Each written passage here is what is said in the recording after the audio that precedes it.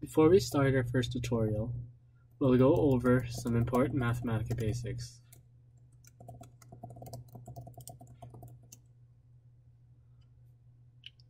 First off, we can write notes like the one I have up here by using parentheses and asterisks.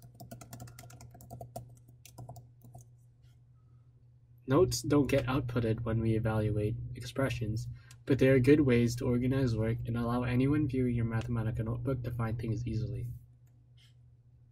We can also create strings using quotation marks.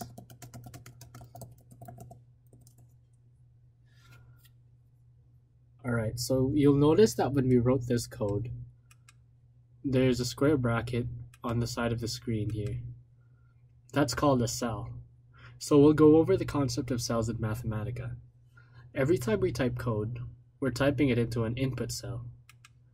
We can evaluate, edit, or delete cells. And you'll notice when we press enter, all it does is it adds a new line to our cell. If we wanted to evaluate the cell, we would need to press shift enter, and then Mathematica creates an output cell if there's something to output. In this case, we have our string. We can add cells by dragging the mouse down the screen until our cursor turns horizontal. And then we just click on the screen and type our new code.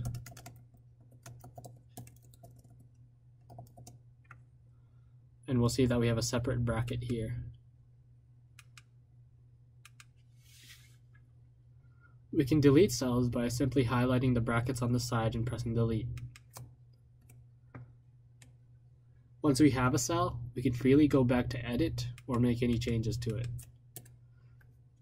Organizing groups of code into cells is good practice and usually allows evaluations to run smoother, especially for larger functions, because we can evaluate different functions or expressions separately.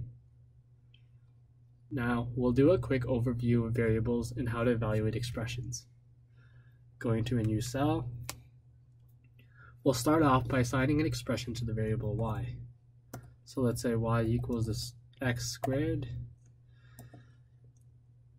times 1 plus square root of x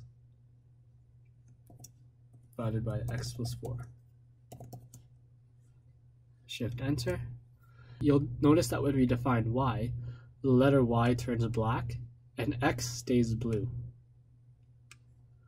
When we define variables in Mathematica, the variable turns black to show us that something is stored inside of it. When a variable is blue, that means we haven't defined it.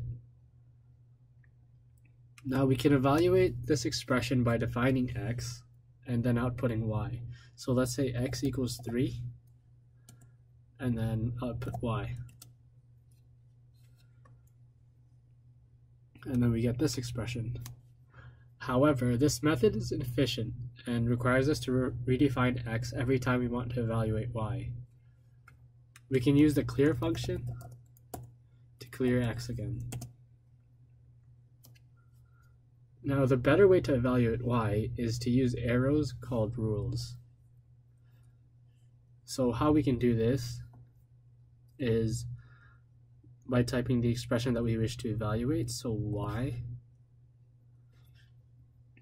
and then / a period, and now our variable is x, and we want it, let's say, at 3, and then say we also want to evaluate x at, oh sorry, that was supposed to be 3, and let's say we want to evaluate x at 5.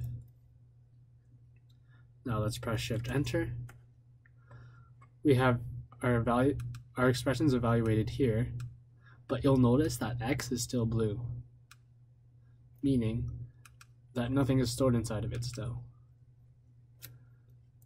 So let's look at x and let's look at y. And we notice that x is still just x and y is still an expression of x. Using rules is very efficient because it doesn't require us to redefine x each time, and it doesn't store anything into x, so that we can use our expression over and over.